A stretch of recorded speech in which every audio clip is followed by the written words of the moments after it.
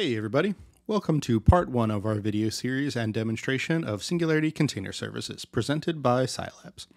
This will be the first in a series of videos and serve as a brief introduction to Singularity Container Services and some of its features. Singularity Container Services is the deployed version of Singularity Enterprise, an HPC workflow container solution developed by Sylabs for on-premises HPC customers to remotely build, store, and share CIF containers.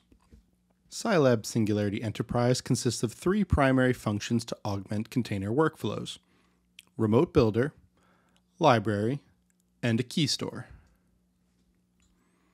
The Remote Build service allows users to easily and securely create application containers without special privileges or a local setup. The Library is a place for users to share CIF images as well as push or pull those images through Singularity CLI.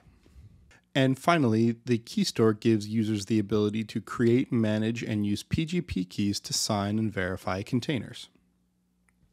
This free service includes features like 500 build minutes of x86 compute resources across a rolling 30-day window, 11 gigabytes of container storage, and key management for container authentication and verification. For example, if you sign a container, Singularity can automatically fetch that public key, and the shared container can easily verify that it is unchanged and signed by you. Singularity Container Services is open to anyone for free and is compatible with Singularity CE, Sylabs Singularity Pro, and Apptainer. A Singularity Enterprise HPC workflow may begin with deployment on an x86 laptop, then be deployed on ARM or Power platforms. This is made possible by the ability of the Remote Build service that can run natively on those architectures without the limitations of emulation technologies. For that matter, you can also use Singularity Container Services Remote Build service from a smartphone or tablet. The contained runtime does not need to be installed in order to build a container from a definition file in the Singularity Container Services web interface.